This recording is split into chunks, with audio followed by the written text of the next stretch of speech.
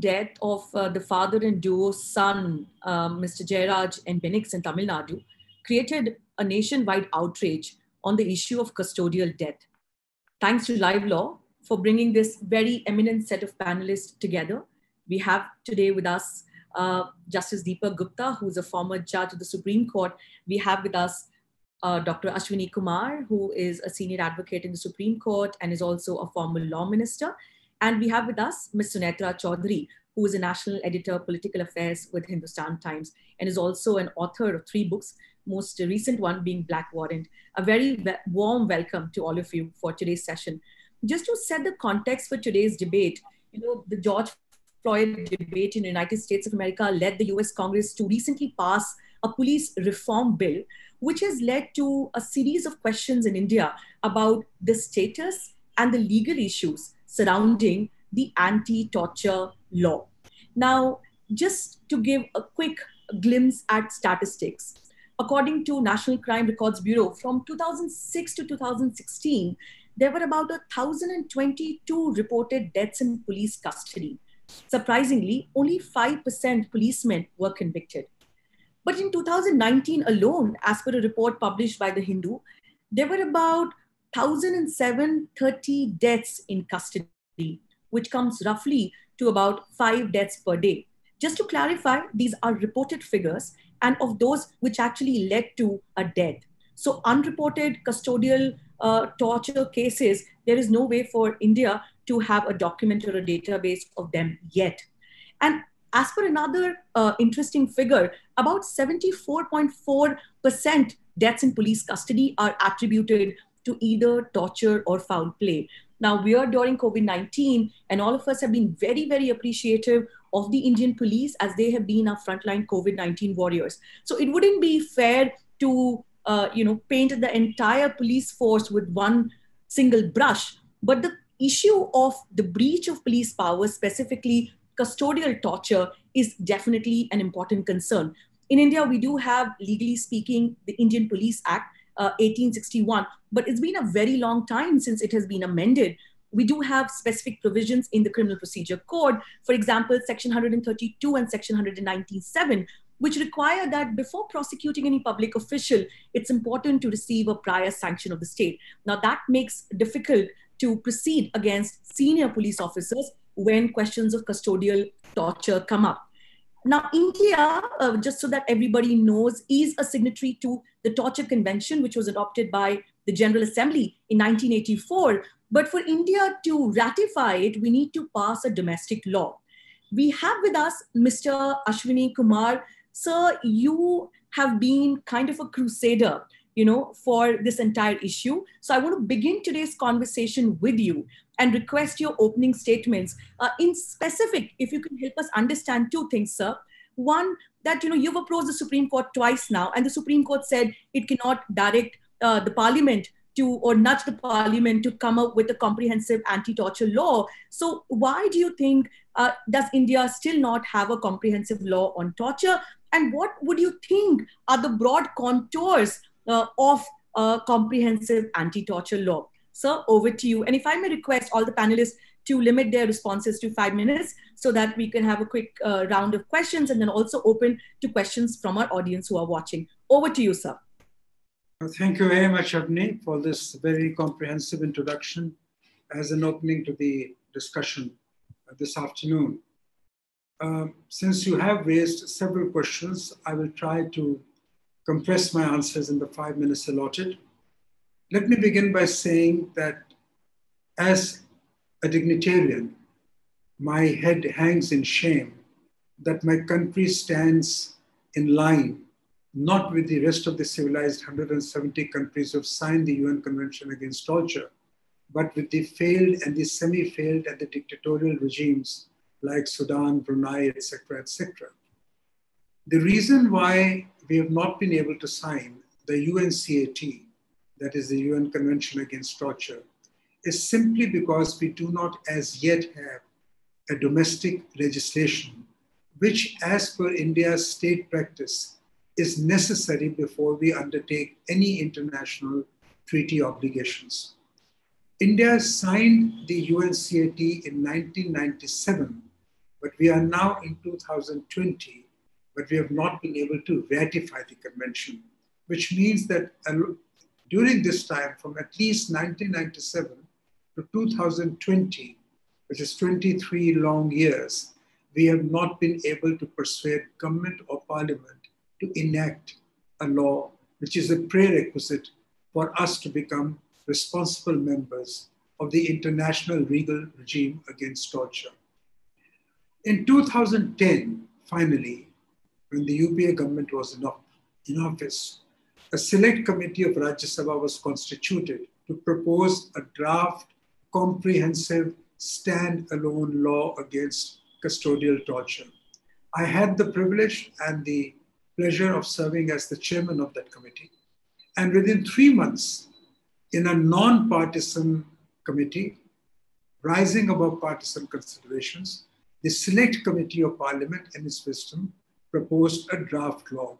We studied various legislations in various countries, and we came up with a draft law that was comprehensive enough and aligned to all the features in the UNCAT. The matter could not be taken up by Parliament because around that time, the Parliament had become dysfunctional. In 2014, there was a change of government. I myself wrote to Honorable the Prime Minister, Honorable the Home Minister, Shri Rajnath Singh ji at that time, and later took up this matter through letters and personally with a number of important people, requesting them that this is a non-partisan issue, flows directly from our commitment to Article 21, that is right to life with dignity as the core constitutional value, and therefore this should be passed as a humanitarian law.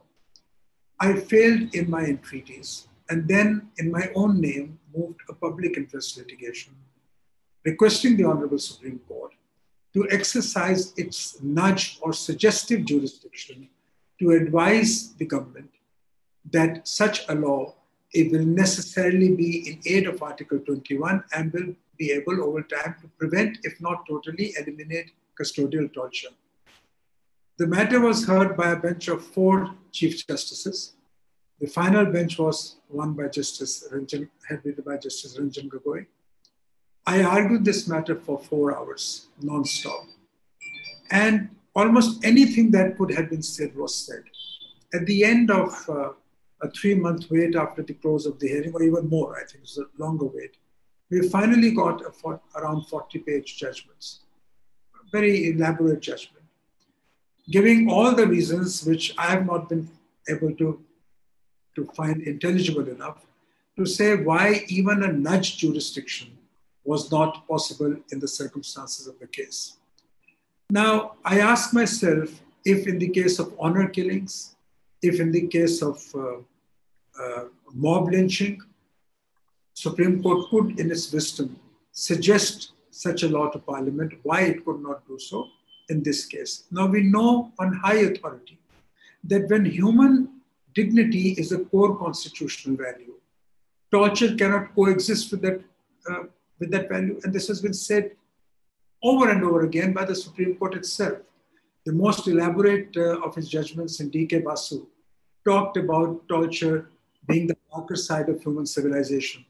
Quoting Adriana Balto, the court said that torture is a pain so intangible that there is no way to heal it.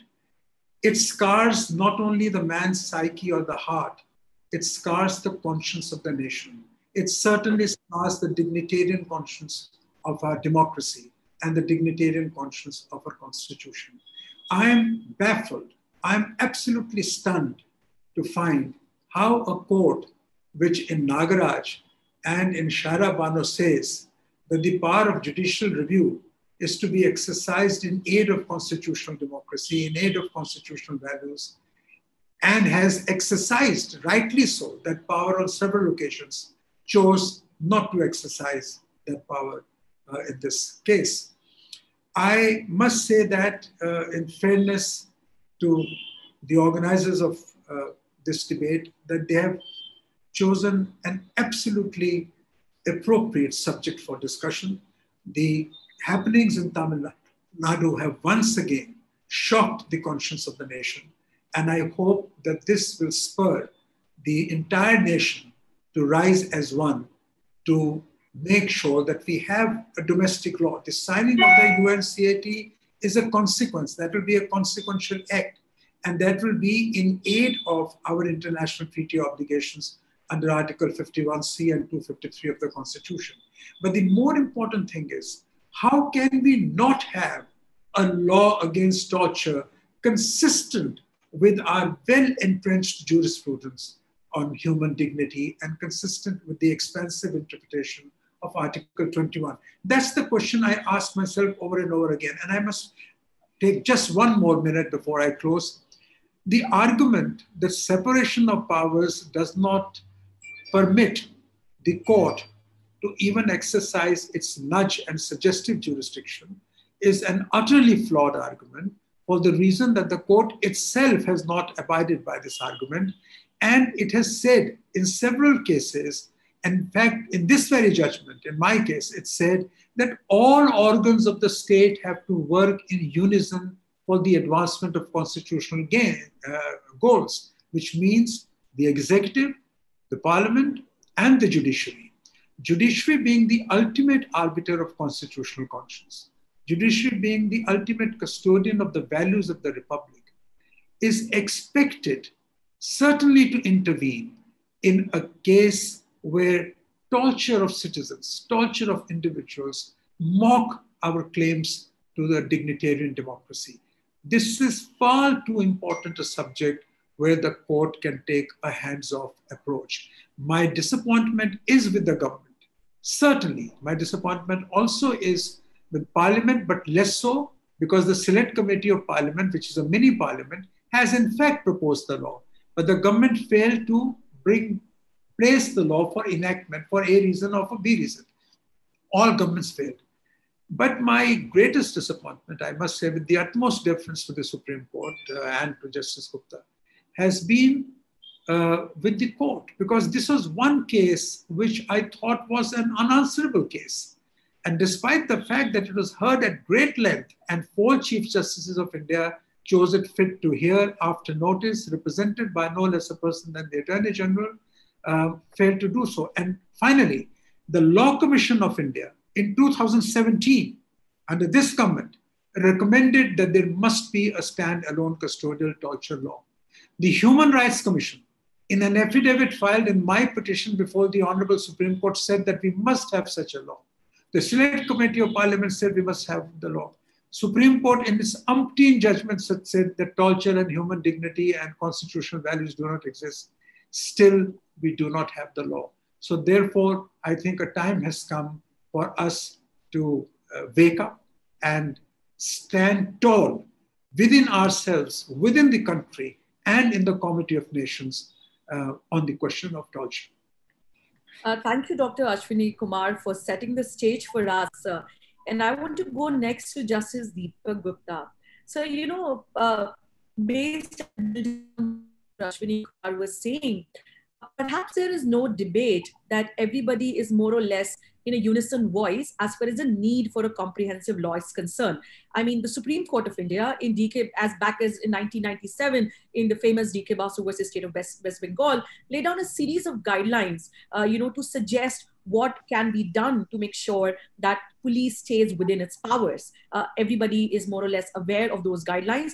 And then as recent as in 2017, in the case of inhuman conditions versus State of Assam, the Supreme Court once again lamented that in spite of these rules and guidelines, there seems to be a major challenge of implementation. So I want to come to you, sir, and have 2 specific questions for you.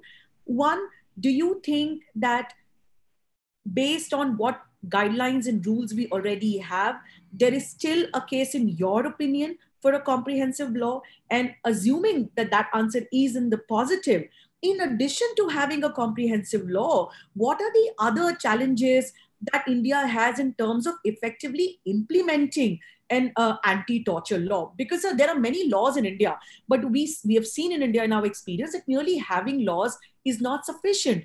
And if while we're at it, sir, there's another quick question I'm tempted to ask, because that's a question there are a lot of people outside the legal circles also ask, which is, that there seems to be a difference of approach that the Supreme Court adopts in different cases. So while there have been cases where the Supreme Court has taken a more activist stand and has nudged the parliament to pass certain laws, why that reluctance in other cases? So what explains this kind of difference of approaches, nudging in some cases, but refusing to interfere in other cases? Over to you, sir.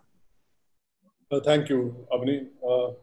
I think I'll take your last question first, because that will flow from what Dr. Ashwani Kumar said. I respectfully don't agree with him because I feel that the judgment of Justice Sanjeev Khanna is not only intelligible, but it's totally in accordance with the theory of separation of powers of the Constitution. And there are 4 paragraphs, 27, 28, 31, 32, which very well and it lays out why the court felt that what it had done in Visakha or other cases, it was not willing to do here. See, there were many aspects, because first of all, the judgment was given in 2017. It was not given in 2019. The judgment was given in 2017, where the case was sent that it matters with Parliament, so Parliament will take on. Then Dr. Ashwani Kumar filed an MA. This was not a writ petition. It was a miscellaneous application that since Parliament has not taken any action, now you direct it to. See, I can't take out the exact, but I think somewhere in that judgment it is recorded that Dr. Ashwani Kumar was insisting that the court should direct Parliament to frame a law in this regard. It was not a nudge jurisprudence which he was praying for. He was asking for a direction, which obviously no court can give a direction to the court. And this matter is already with Parliament. The reply of the state was that, well, we've sent it to all the states, 8 states and union territories have replied, we are waiting for the... I'm not in agreement with you. As far as the other aspect, as you rightly said, there can be no manner of doubt that we require an anti-torture law. I am with Dr. Ashwani Kumar on that we require. But in my opinion, that law has to be passed by Parliament. The court can't take over the role of the Parliament. You see, it's a very dangerous trend. You take over today, courts decide what is legal and what is illegal. I've been termed as an activist judge, and I'm quite proud to be an activist judge. But we have to be activist judges within the 4 corners of the jurisprudence. Once you go beyond that jurisprudence, then I think you're stretching your powers too wide. Having said that, in any civilized society, torture is an anathema to any civilized society. And any society or country which turns a blind eye or which even ignores any torture, custodial torture or any torture of any kind, whether it leads to death or otherwise, cannot call itself a civilized society or country. And I am strongly of the view that if we have to be a civilized society and country, we need to take action in these matters. Now, the question next is, as you put it, that even if you frame a law, so what? Who's going to implement it? How do you implement it? Even today, as you yourself pointed out, there are various sections. In this Tamil Nadu case, they can be tried for murder. But where will the evidence come from? So that is where D.K. Basu and, in fact, before that, Joginder Singh become very important. That the court thought that without entrenching upon the realm of the legislature, they could give certain guidelines to ensure that the law is followed. Unfortunately, that has not been done. You'll be surprised to know that I was just going through when you asked me to, I was preparing for this. In Tamil Nadu, there is a specific section, rules framed in this regard. That there is a criminal rules of practice of 2019 made by the High Court of Madras, which says no accused shall be placed under remand for the first time unless he is produced physically at the time of remand before the judge or magistrate shall see if there is any injury on the person. And that's a rule framed by the High Court. You have that rule, but that rule has been violated and violated with impunity in this case. Because as what the report says, the magistrate was on the 2nd floor or something, and the police got him, showed him the accused from the gate of the building. Finally, any law which you have or you don't have will only be if you can implement the law properly. You see, Prakash Singh judgment, where the Supreme Court said that the police forces should be divided into law and order and other. If that is followed, it can make a difference. And it's for 30 years, the court has been crying hoarse that do something on this separating powers among even in the police. They're not done it. The last thing I would like to say is police brutality. We are seeing even during the COVID times, we're seeing police brutality and we're seeing police being helpful also. But the cases of brutality are more. And they've been very rough with because at the end of the day, it's the poor and the underprivileged who face the wrath of the police. We who are in privileged positions, they don't attack us. And what was the offense in this Tamil Nadu case? That they kept the shop open for 15 minutes after the curfew time. Was it even such a serious offense that they should have been taken into custody? I mean, at best, a case could have been lodged against them. When we become almost like a police state, when the police starts running the country, it becomes, it's almost like that situation that they feel that they're above the law. And then the trouble starts. Since I have had only 5 minutes, I'll stick to my 5 minutes. And then maybe if I have more time, this is my opening suggestion. I feel we have to be more practical. I would love a law. Let me be very clear that I would love an anti-torture law. But before we have an anti-torture law, even now we have only 5% conviction in cases of police brutality. Let's first implement the law as we have it. Even that we can't implement. Because the investigation is not fair. Because the prosecution is not fair. Because even sometimes the judges get influenced that these are the police people we want. So and thank you, Justice Deepak Gupta. Coming to you, Sunetra, there are two questions I have specifically for you, if you could incorporate them and respond to them in your opening statements. Well, we have seen that the police brutality takes different forms, right? So some of the allegations were how the police behaved with the anti-CA protesters in Delhi, for example, including lathi charge in some cases. Then there is a question of fake encounters. That's also a specific concern that's been constantly on the rise if we were to go by statistics. There is a question of custodial death, as we're discussing today, but then also custodial rape. I mean, just as recent as yesterday, we now have a report from Orissa where a minor girl of 13-year-old, a Dalit girl, was allegedly raped by an inspector of police.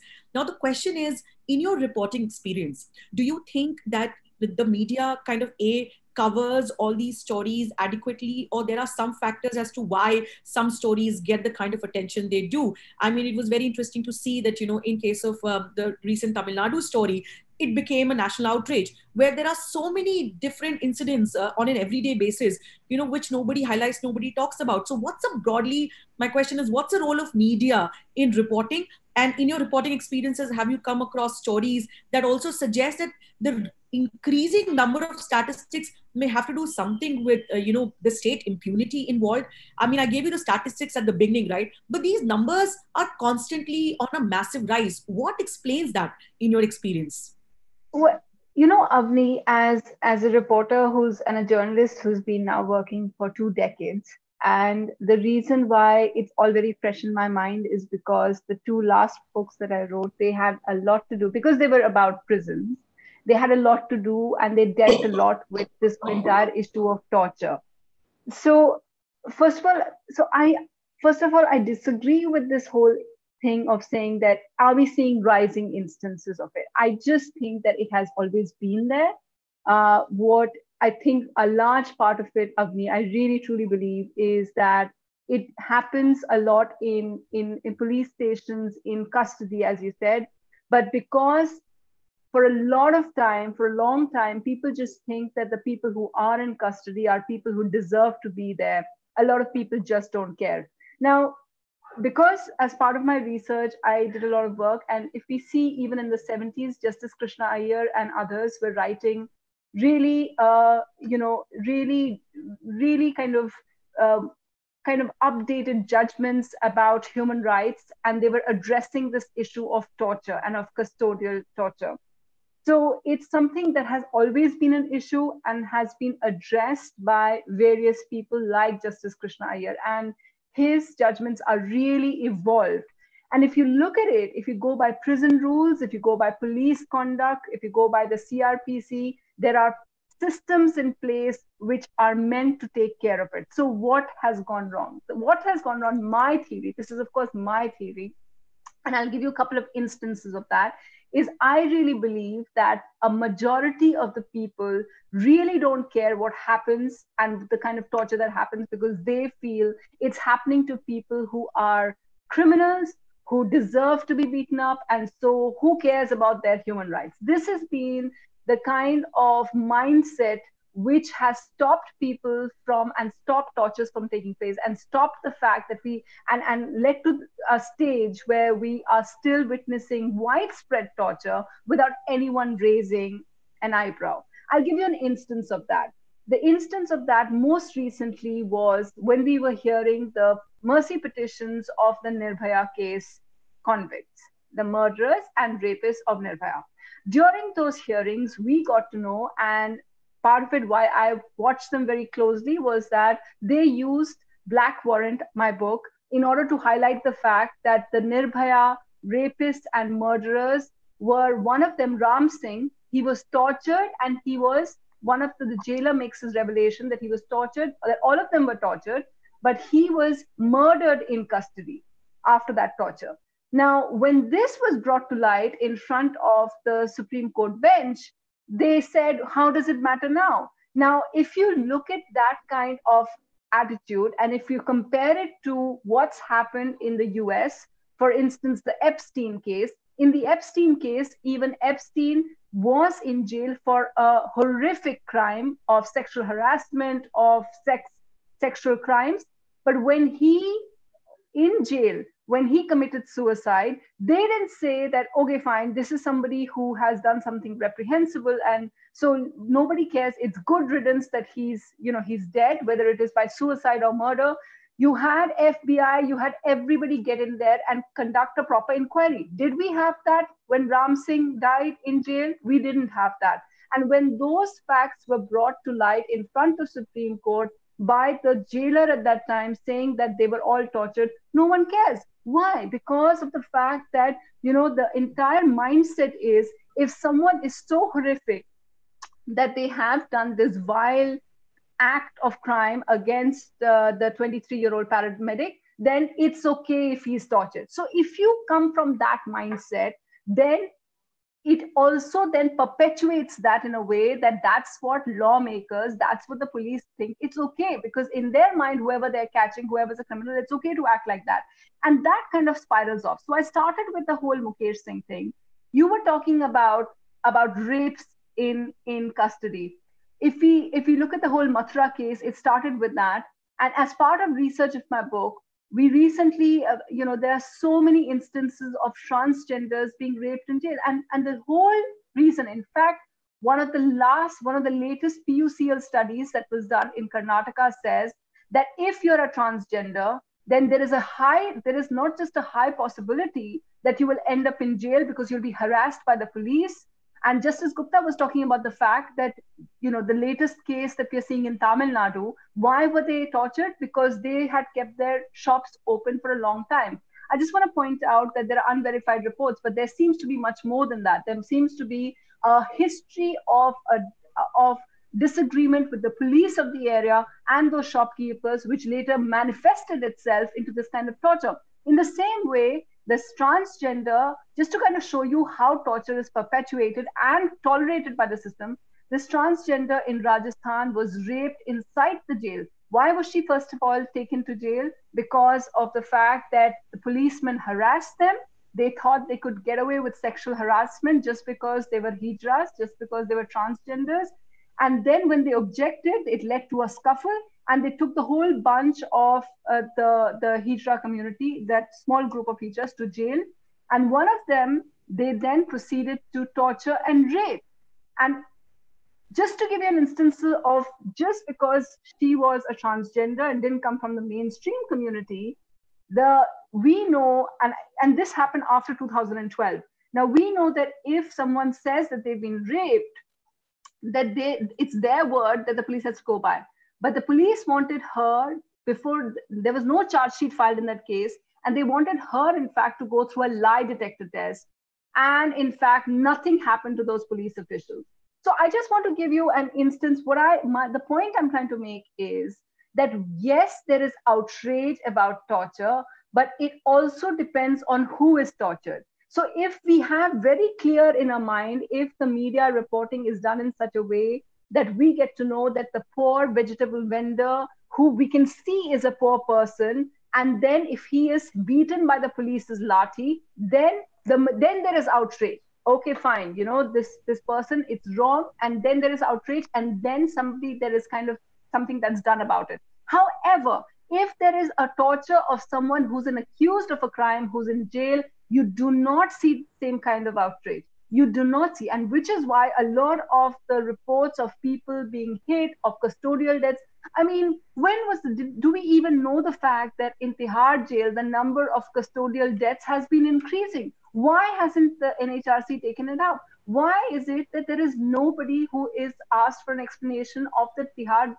Director General? It's because it's believed that if there are people in there, they must have done something. And so the police need to beat them up in order to keep them under control. There's no dearth of such instances, Avani. So I just want to say that it's a problem of mindset, which has been perpetuated by the government, by policymakers, by everyone, and as society as large. And until we tackle that problem, there's really no point of bringing in a new torture law. And about your other question of how media sees it, I accept that there is a problem in the way the media handles it as well.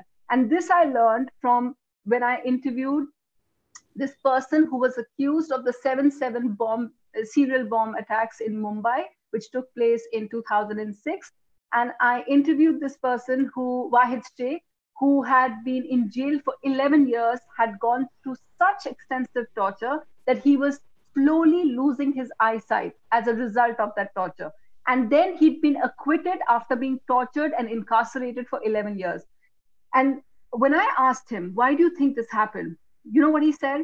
He said, because it was so easy. The media could have seen I was accused of being a terrorist, but media didn't ask a simple question, which was, if I was a terrorist, why is it that after I allegedly planted the bombs, I would go back to my house and then I would appear for questioning every day to the police station. And then the police would arrest me 2 months later. So it was, the media failed in a lot of these cases to ask some of the basic questions, because we tend to believe the lawmakers, we tend to believe the law enforcers, police's version. And it's only later, or if in this Tamil Nadu case, where we have this, why is it that the media really took it up, Avani? It's because of that Instagram and that social media post of that young woman, God bless her, who made this very graphic video detailing the kind of torture that these two people in Tamil Nadu had gone through. And it's because of that going viral on social media, because it was so obvious that we couldn't keep our eyes shut anymore. But in other cases where it's not so obvious, where it's happening over there, where we hear about it in courts, then I think people just find it very easy to ignore. Until that mindset changes, I don't think torture as a reality is going to go anywhere. Avani? Thank you, Sunetra. Those are some very powerful points that you packed in your opening statements. And especially before you go back to the discussion, I'll just take one more minute, because there were some very important points that Justice Gupta made.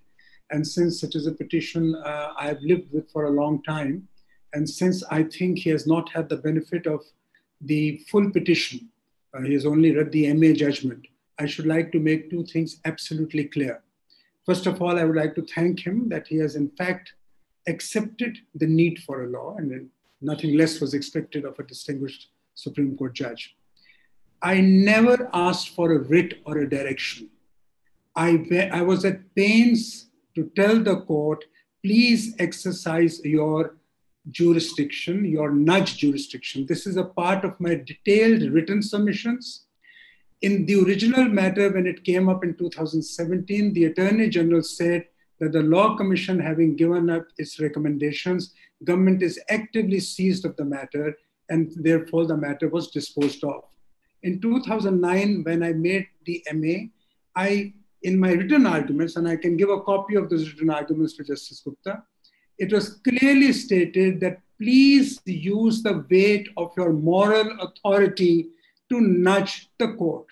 Assume for the sake of argument, and Justice Gupta is too distinguished a judge for me to tell him the elementary thing. Assume I had asked for a writ. There is always a prayer or such other appropriate orders as the court may deem fit. They could have not given a writ. Even assume I had asked for a writ. I have not asked for a writ. They could have still said, while we cannot direct the parliament to pass laws, and this is elementary, I know that this much law, I know that the court can't direct parliament to pass law, but I also know hundreds of judgments right from the time of Krishna Iyer in 79 in Sunil Batra's case, when he said that constitutional does not part company with the convict at the prison gates. And then Francis Coleri, that if you are not keeping the dignity of a person, you are violating the constitution pro tanto. So they could still have exercised the nudge jurisdiction, just as they did in the case of honor killings and mob lynchings. I want to ask myself this question, and nobody to ask anybody else. I want to ask myself this question. If certainty and stability in the law is the justification of us accepting the precedent system, where is the element of subjectivity in choosing one case to advise the parliament or government to do something and not choosing the other case? Assuming I was not good enough to present my case in a manner it could, in a matter so important, the constitutional conscience, could the court not, in the exercise of its plenary jurisdiction? I think Dr. Kumar, we're going into something which is not the subject matter for. No, this is a subject matter, very much. The subject matter is whether we need a law, not whether the government is the right. We need a law. Therefore, related to whether we need a law is whether the Supreme Court could have advised or suggested to Parliament to enact a law. It is directly related to what we are discussing now. So with respect, I think, Dr. Kumar, that's a fair point to make. But just a request, because we know that Dr. Ashwani Kumar was a petitioner before the Supreme Court, without going into the specifics of that particular case, Justice Deepak Gupta, I want to come to you with another important question, which in fact two of our panelists are also raising, Mr. Dhanasekaran Thangaswamy and Mr. Pragadish Vishwanathan Iyer. So their question is, what about the role of the magistrate? Now, in a series of judgments, some of which we discuss in this case, D.K. Basu, there have been clear instructions about what the magistrate is supposed to do. And yet, every now and then it is seen that even when the police is clearly in the breach of its power, questions are raised about what about the accountability of the magistrates? If I may add another layer to that question from a legal perspective, sir, one is the responsibility of magistrates, but second is a question of vicarious responsibilities of senior leaders. So very often than not, it is seen that in cases of custodial deaths or custodial violence, it is usually the officers in the lower rung who are either required to retire or compensation, or but very few times do we see the buck being passed actually to the person who is at the top of the chain, so to say. So what about the concept of vicarious responsibility and making senior police officers liable? And what about the accountability of magistrates? Even if we were to have an anti-torture law, the magistrates' accountability could not be a part. Over to you, sir. You just give me 1 minute, because I want to respond to what Sunetra said. I think she made a very, very valid point. Sunetra's point was very valid, that as a mindset, as soon as somebody is accused of rape, or as soon as somebody is said to be a terrorist, or as soon as somebody is said to be a murderer or any other heinous crime, society believes, let's hang him. What happened in Hyderabad about 6 months back, when 4 people were shot dead, they may have been guilty of rape. I'm not holding any brief for them. They may have been guilty. But in a country which professes to believe in the rule of law, they had to have a fair trial. We gave a fair trial to Kasab. So why can't we give a fair trial to everybody? But that, what Sunetra made is a very valid point, is in the mindset. What are we witnessing all over the country? We're witnessing lynching, mob lynchings. If you feel that somebody is guilty of something which you feel is a heinous crime, well, string him up. Are we to have kangaroo courts? If we are to be a civilized country, if we are to be a country known over the world as a country which is upholder of the rule of law, of human rights, then we have to say no to it. So coming to the next point, before I come to the role of the magistrates, Article 21 of the Constitution says that no person can be deprived of his life or liberty except in accordance with the due process of, not the due process, but in accordance with law. Now, what does the law provide under Section 167 of the CRPC? Normal cases I'm talking. That the magistrate will decide whether to release him on bail, or whether to remand him in police custody or to judicial custody. Later, whether bail is to be granted or not granted is for the courts to decide. Therefore, I think it is the moral responsibility of all courts, not only of the magistrates, of all courts, to ensure that the people who are kept in custody because of orders passed by them, they are your responsibility. And I've been saying this wherever I've been Chief Justice, I've been sending it to my magistrates that you cannot take this away. When you don't grant a person bail, rightly so, your order may be right that he is not to be granted bail. But then you can't deprive him of his human rights even in jail. He is entitled to his dignity. Yes. So a quick intervention there. Your point about the moral responsibility of all courts is well taken. But the question is that, if a magistrate is seen to be clearly in violation of these guidelines, where is the legal accountability, sir? I think, you see, legal accountability, I'm not even prepared that, I told you when, but I think the High Court can take action against the magistrate, even throw him out of job. You see, you take action in 2 cases, throw 2 magistrates out of job, everybody else will follow. That is where the High Court has to come. The High Court has administrative control over the state judiciary. If it feels that a magistrate has been sending people, when I have seen, as Chief Justice or a judge in charge of certain districts, that sometimes I would see for petty offences, people kept in jail for years on end. And when you go to jail and he said, 3 saal ho gaye mere ko jail mein, ki offence kya hai? So I used to tell them, why do you not even, release them on personal bail bonds? Because they don't have the mindset. They just feel कि ये तो criminal है, इसको सड़ने दो. See, torture is not only the physical torture of being beaten up, but when you keep a man behind bars for a crime which is very minor, for which if he pleaded guilty, he would have been get off with the lesser. So I am not very sure about the legal accountability, because I think magistrate would say it's in accordance with duty. He may play. I'm not studied that for today's discussion, but I definitely feel that if the magistrate acts in such a manner, then the High Court should take action. And it's only then that a message will go. Otherwise, no message is going to go. Then your next question on the vicarious liability of the senior police officers. See, what happens in most of these cases is, orders are given orally, isko maro. How do you prove it in court? Finally, you see, like we say, the rule of law must apply to those people in prison. It will also must apply to those who are accused of such offences. You can't have a different standard for them. I wish that if that anti-torture law comes, then it includes certain provisions for having vicarious liability of at least the one immediate senior officer. But even in the law proposed by the select committee, of which Dr. Kumar was the head, the word is intention is used. So intention may or may not be there if he is not directly involved. I'm not going to, it will be very case specific.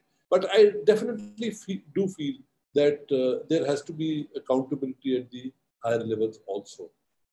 The only issue is how do you prove the accountability. Right. Noted, sir. Dr. Ashwani Kumar, sir, I want to come to you and, for the benefit of our audience, understand something that I think you're uniquely placed to answer. So, and this question that I'm asking, I think, everybody appreciates, is kind of nicely sitting between law and politics. So you have tried to fight for this cause, pursue this matter, both within the parliament and outside it. You have knocked the doors of the parliament and the Supreme Court. So clearly your passion towards bringing a comprehensive law is unquestionable. So the question is that if we look from a legal lens, if I may say so, into how the workings of the parliament, how is it determined what question or issue gets the priority? So as a law minister, when you were part of the UPA government, there were challenges, you've talked about it in other interviews, how you tried very hard to bring this law and, somehow it just could not come up, in the kind of priority, so to say. So what are some of the, can you take us through some of the difficulties in terms of the working of the parliament that you think even some of the very important national issues may sometimes fail to get the attention unless we have an unfortunate incident like the one we do at the moment? And is there something that can be done about that? Because to me, that is, a bigger issue, which speaks to a lot of these issues that we talk about every time they're picked up by the media. Well, you've raised an extremely complex question about prioritization of the legislative agendas of government. And I must tell you that as law minister, that was not my remit. That is always the remit of the parliamentary affairs minister, who discusses the matters which have to be placed before the houses of parliament, and the priority to be given to each with the cabinet, with the prime minister, and that is how matters move. But in this particular case, I think had there not been the kind of dysfunctionality we saw in the regime of the UP in the last 2 years, when almost no legislative agenda of any consequence was allowed to go through, we would have passed this bill, because the then Prime Minister was keen to redress and address the grievance of the international community that India, being a proud democracy, should not be lagging behind in passing this kind of a humanitarian law. And that is how this committee was constituted. I must tell you, for the benefit of all your viewers, that there is a mechanism which is known as the Universal Periodic Review of the record of human rights in various parts of the world. And this is undertaken under the auspices of the UN in Geneva, periodically, every 1 or 2 years. And traditionally, the Attorney General for India represents the government of the day in these hearings. We placed before the Supreme Court the record from 2008 onwards, when on each occasion, the Attorney General promised the international community for passing that law. And every year, there was a polite censure of India in the records of the UN, which are all documented and available, where it was said that India has still not kept up its obligation or its commitment to ratify the convention for want of a law. Now, to answer your question, the prioritization is done according to politics of the day, according to the consensus of the day. For example, when UPA government was in power in those 2 years, the main priority was the Right to Food Act and the Constitution Amendment Bill for the appointment of judges. You'll be surprised to know that the only question on which there was unanimity across the political spectrum was to do away with the collegium system, and all the political parties joined hands to pass that constitution amendment. It's another matter that the Supreme Court, in its wisdom, struck it down later. Now, one of the things we also noticed that Justice Gupta briefly mentioned about the gap in the law and Vishakha and all that. Absence of a law, there can't be a greater gap in the law than the absence of a law. All constitutional imperatives, all constitutional goals are actually implemented through statutory frameworks. And all laws are in aid of the Constitution. So today, I concede straight away, having been a parliamentarian, having been a minister, having been a lawyer, that there is a collective failure of sorts. And I'm not unduly critical. I understand the limitations of each organ of the state. But I do know that when the body of the Indian Republic would decide, all organs of the state will converge to achieve a particular end. The important thing that one of the figures that you mentioned, 5 custodial deaths a day, is only the official figure. In fact, the custodial deaths are far more. In fact, the Asian Human Rights Review brings out the total number of deaths and torture cases much more. And there's a bizarre provision which I did not know. Only when I was preparing my petition, I came to know. There's a bizarre provision either in the under the NHRC Act or the Police Bureau, I'm not sure about which one, that you can only record those cases of torture that lead to death. Those cases of torture which don't lead to death are not even recorded. So the problem is endemic.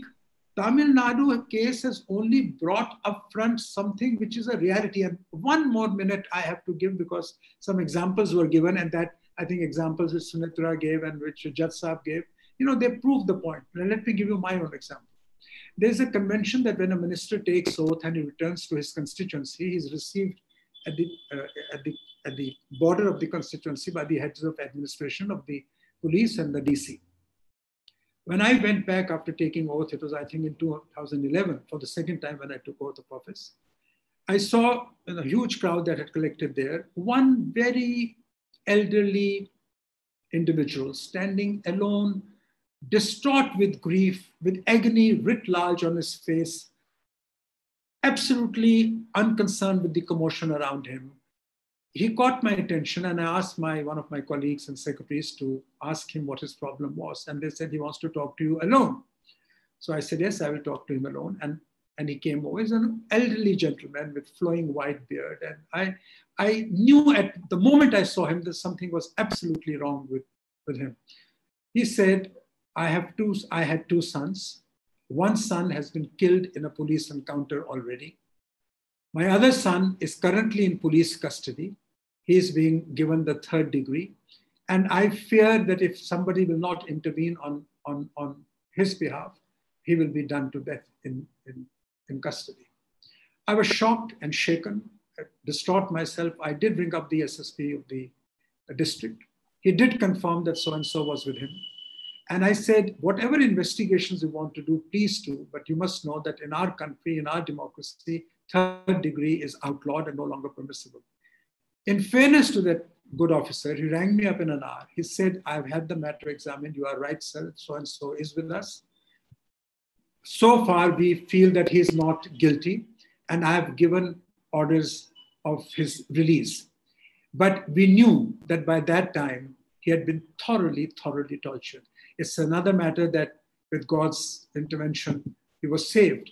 But the reality on the ground is, as Justice Gupta rightly says, law alone will not eliminate torture. It will go a long way in helping. And the law that we had proposed is a comprehensive law where the question you raised about sanctioning, about this sanction from the government to prosecute the errant officials, all those have been addressed. Compensation, rehabilitation, witness protection, the kind of treatment that will be treated as torture, because torture has now so many different ways that it is impossible to give an exhaustive definition. So we gave an inclusive definition of torture, specifically saying that such acts are positively proscribed and anything that causes physical or mental torture will be proscribed. And again, I think Justice Gupta said, or someone said, that look at people being detained. I think Justice Gupta said, without any cause for years. I just read today a youth from Kashmir, if I'm not mistaken, his name is Latif, released after 24 years, no case having been found. Who is going to give him back the 24 years of his life? What kind of a compensation can any law provide for this kind of incarceration? So therefore, something is absolutely wrong. Our conscience as a nation is scarred on this point, and I think we will only be able to claim ourselves as true citizens of this great country if all of us today join and take a pledge that this kind of maltreatment of citizens and individuals will not be tolerated by the nation. And this is non-partisan issue. It's a humanitarian issue. Nobody says that torture for any reason at any place can be confirmed. The Minister of the country and one of his official engagements said there is no scope for torture in a body politic. Just Mr. Venkaiah Naidu in an article or in a statement said no question of torture, and rightly so. And rightly so. And I must say that when I took my proposal and petitions at the highest levels of the government. All of them were sympathetic. What the reasons are, why this law is not being passed, why this is not given the priority, I can't tell you. But as of now, we are failing in our duty to pass an anti-torture law, which is an absolute necessity today. Thank you, sir. That's a very passionate appeal in favor of anti-torture law. And as you rightly said, it's one of those things where everybody seems to agree, yet nothing seems to move. We just have the last few minutes, and Sunetra, I want to come to you with a question by one of our audience members. You may be aware that as recent as yesterday, a division bench in the Madras High Court directed that the police well-being program should continue. And it seemed to suggest that the mental well-being of police officers is a factor that should be taken into account as a response to police brutality. Now, I want to ask you, without sort of going into the legalities of it, let's leave the law to the lawyers, but from a common man's perspective or woman's perspective who's watching this entire debate, do you think that police making it a mental well-being issue is the right way to approach it? And number two, speaking of compensation, that's something Dr. Ashwani Kumar touched upon. Now, legally speaking, in the Saheli Kumar case, we saw a compensation of 75,000 being given to the victim's family. This was in the year 1990. And recently, in the Tamil Nadu case, the government has announced a package of rupees 25 lakhs. So without going into the nitty-gritties of how do we actually come to that figure, maybe I can, have a quick comment from you, Justice Deepak Gupta. Is there a way to quantify the compensation? But without, again, going into the legal side of it, flagging that for now, is compensation and mental well-being programs for police adequate response? Is there anything else that can be done in addition? Sunetra, over to you. Sunetra, you're on mute. You will have to unmute yourself. Sorry. So I think it's a really important factor in all of this. And like everything else that I've said, it's all based on, the years of reporting and things like that. This I want to just, because I base everything on what we've seen on the ground.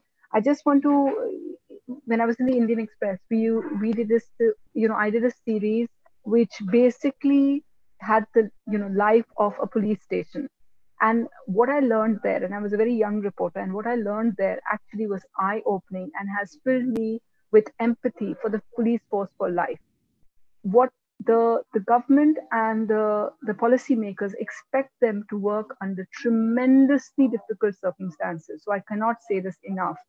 And if we go by the theory of how the oppressed become oppressors, so if you torture someone, they're likely to, be in such situation, they just act it out against other people, then, I'm not the expert, but it may be something to look at. If you look at the living conditions, if you look at the fact that they never have, very, very rarely do they have proper rest and days off. If you look at the fact that they're compensated very poorly, if you look at the fact that, for example, I'll give you a very small instance. Now, it is a known fact, which is shocking to me, that when a police has to produce a person who is his case, suppose the IO has to produce someone in court, then he has to, how he gets that person in court is his own responsibility. So whether he takes a bus, whether he takes an auto, if he's well off and he has a bike and he takes them there, it's their thing. Just this part.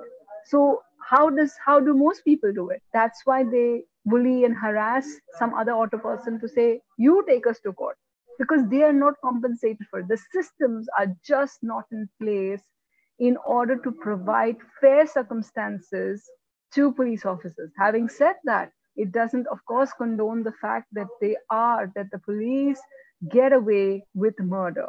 I say that because, as we know, there are so many instances, and the conviction rate in cases of police excesses, of them being punished, is perhaps negligible. No one gets punished for doing that. However, it is a factor, and I am very, very aware of the fact that they work in pitting circumstances, horrific circumstances. They don't have proper places to be at. They're putting themselves at danger. They're tired, they're harassed, and so they harass other people. However, we do know of police officers who've been through those circumstances. And a lot of those perpetrators are, of course, people who are very junior, and they go through these circumstances, and this is their only way. So if you cut corners and say, you have to produce the results, you have to crack this case, and you haven't given them the resources to do that, they will, of course, they will think that the way to do it is the beat the person into a confession, and which is why we constantly see it. But there are also other issues as well.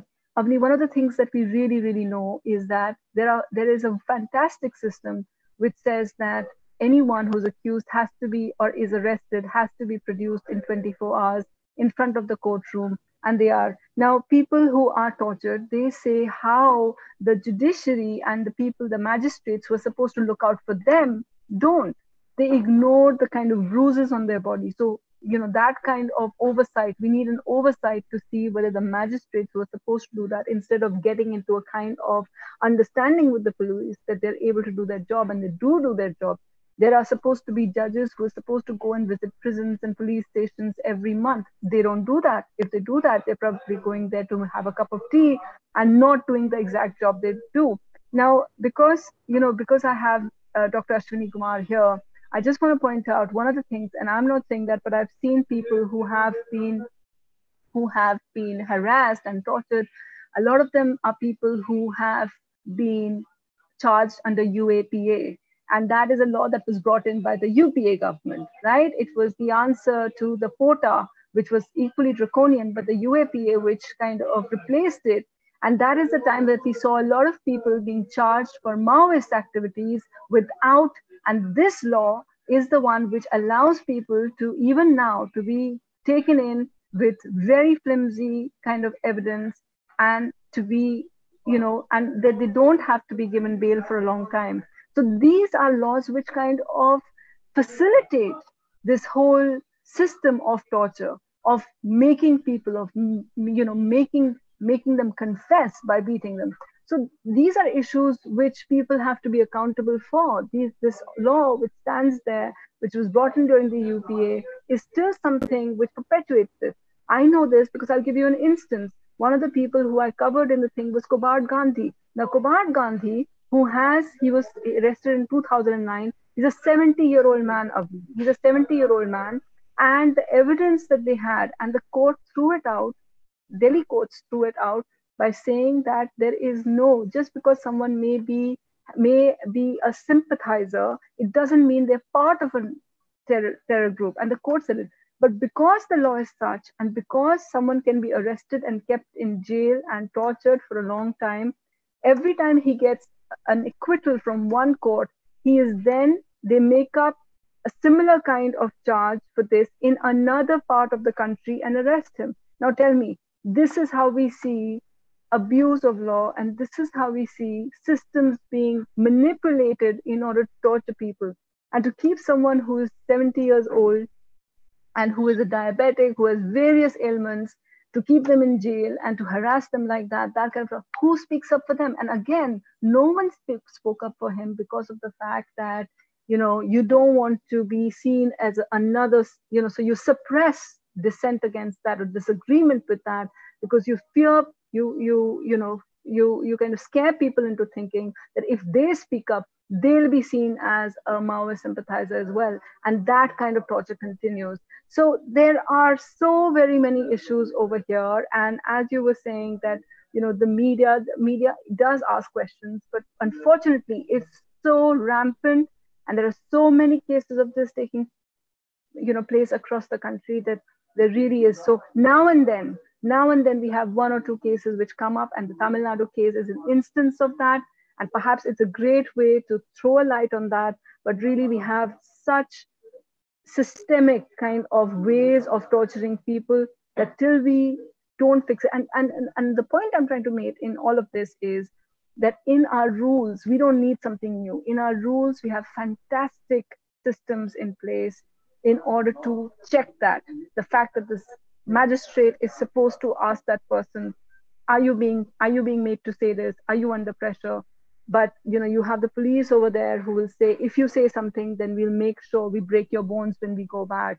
Or there is a system which says in jail that people can just ring the emergency bell, and during that emergency, they are free to bring things under control by beating up people. So there are so many instances of this.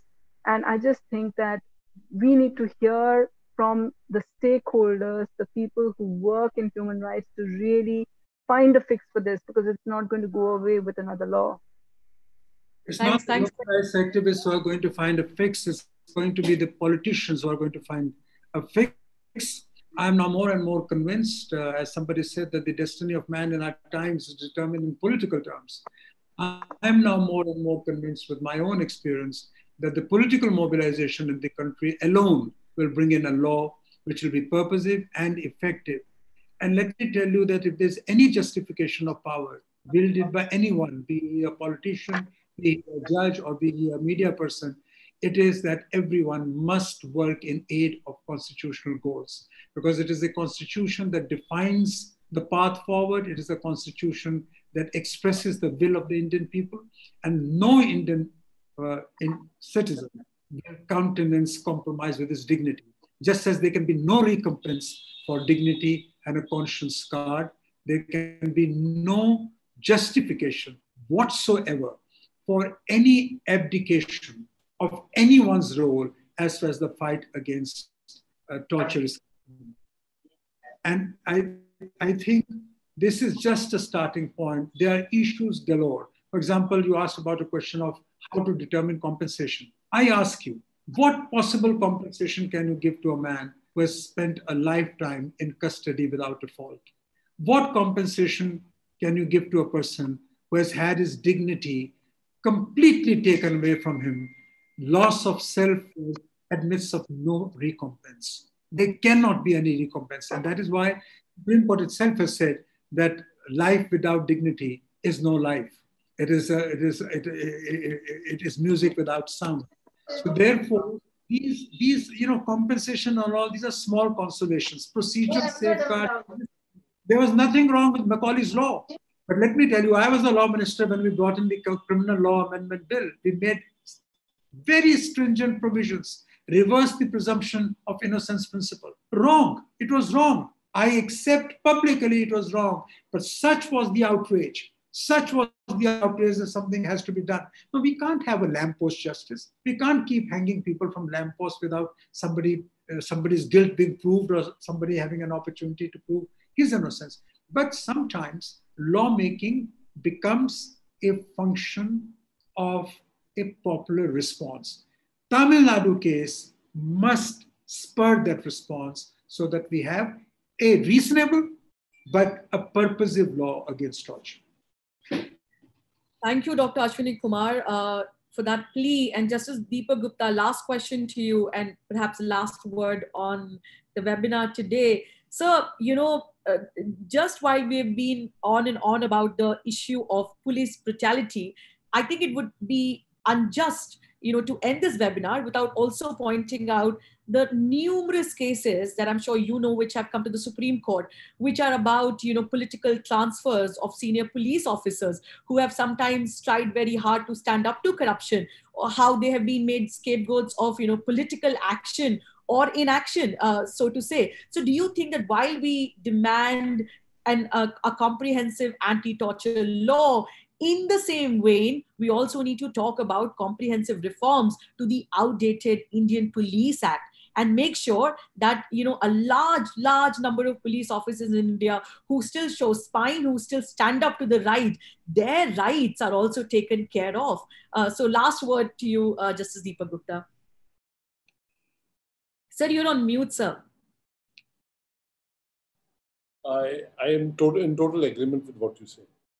You see, we sometimes, as Sunetra rightly said, sometimes they're the harassed and then they start harassing the others. When we look, we need comprehensive police reforms. The Prakash Singh judgment I already referred to, so I will not refer to it again. But the training, the only training the cops have today is that slap a man and try to make him confess. They have no forensic skills. You see, because what is happening with every judge, with every minister, with every bureaucrat, with each one of us, there are about 10 cops attached and half of the police forces doing VIP duties. We have to divide law and order, and those who do VIP duties have become useless as far as maintenance of. You have to have a crime detection branch. Nothing is happening. Trainings have to be improved. And you know what you talk about mental health, the Madras High Court judgment is not in the nature of their mental health alone. Because if they are not mentally well looked after, they're going to be abusive towards the people in their custody. We need comprehensive changes, not only in the Police Act, but in the entire manner in which things are done. The law with regard to having police chiefs of a particular tenure and 3 names being given. Every party, you know, it's across the board. Every political party, when it is in power, says something else, and when it is in opposition says something totally else. They have just one view that how, when you are in power, how do you take control of the police? And then that makes the police even more powerful and makes it more oppressive. Because if thanas are to be bought, if transfer to thanas are to be purchased, then obviously you can't expect justice from somebody who's paid 1 crore of rupees to get a particular police station. To become an SHO of a particular police station, sometimes bidding is done. Now, if this is the system on which transfers are made, not on merit, but on these considerations, and these considerations, then obviously we will not have. So you need police reforms. And those police reforms, in my view, are more necessary than a new law. If those police reforms come out, police is trained in a better manner, then even with the existing laws, we can do better. Because even our existing laws, we are not using them at all. It's very sad. As I said, I totally support. But even till that law comes, even with the existing laws, we can't. But then we only do it if we sort of think of it in a way that we have to get rid of this mentality that if somebody is in jail or somebody is charged of a heinous offense, then he does not need to have the benefit of the rule of law. That mindset has to go. We can't see. Sunetra is there, but there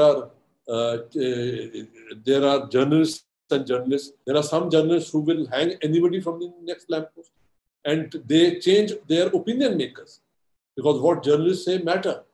And when the journalist says that yes, he's guilty now, hang him, well, that's what the public feels. Hang him, so hang. This is for me, that was very disturbing what happened in Hyderabad. Because it was as if everybody, politicians, police officials, media, everybody had gathered together that they are guilty, and if they were shot dead, so what? I'm sorry, if we have this attitude of so what, then we cannot be living in a civilized world. All of us have to take that responsibility and see that what little we can do. We can't change. Dr. Ashwani Kumar has been trying to change the world. I hope he succeeds. But even if we can't change the world, what little each one of us can do to bring these matters to light, it goes a long way in making a bigger change. Thank you. I have no illusions about my capacity to change the world, Judge Sahab. I made a very... That was on the lighter side, sir. I know. And Judge Sahab, you are absolutely right. The kind of media trial that impacts the administration of justice is another challenge. But you remember that in Marajkar's case, your court said that trial by media offends against the rule of law because it offends against fair trial. But every day, under the nose of the Supreme Court, media trial is happening. Nobody's intervening to ensure that there's no media trial. Who but the Supreme Court is in a better position to ensure that its own law is observed? And I think one day we will have to come to that, because the right of the media to express itself is also subject to the requirement of a fair trial. And fair trial does get impacted when you create a cacophony around a particular issue, as in the case of Hyderabad. I had myself said in that case, I'd given an interview saying that constitutionality has been replaced by muscularity. And that cannot be India's way. It cannot be a democratic way. Thank you. Thank you very much to everybody who's watching. And if you're listening to Dr. Ashwani Kumar, wondering about media trial as a topic, do watch LiveLaw's last webinar, and also do tune in on for their next webinar coming Monday on constitutional values. I think there is a sort of an international reckoning which has affected India, that we are in a part of in a journey of evolution of democracy where those who wield a danda cannot be out of the scanner forever. So we need to make sure that we actively participate in this conversation where the police forces are in focus and talk about their rights and duties and the legal and political solutions for it. I thank very much our esteemed panelists for giving us the time for such frank and honest comments, and for indulging in all the questions and answering them so patiently. A big thank you to LiveLaw for facilitating this and for bringing all of us together. There were about 100 plus questions in the Q&A box. So my apologies to everybody who's watching and the panelists if we were not able to address all of them. But I end on the note that perhaps this is a new beginning, to have a comprehensive law as Dr. Ashwani Kumar and all of us would want India to have. Thank you very much. Good evening. Stay safe and stay tuned for the next webinar coming Monday. Thank you. Thank you.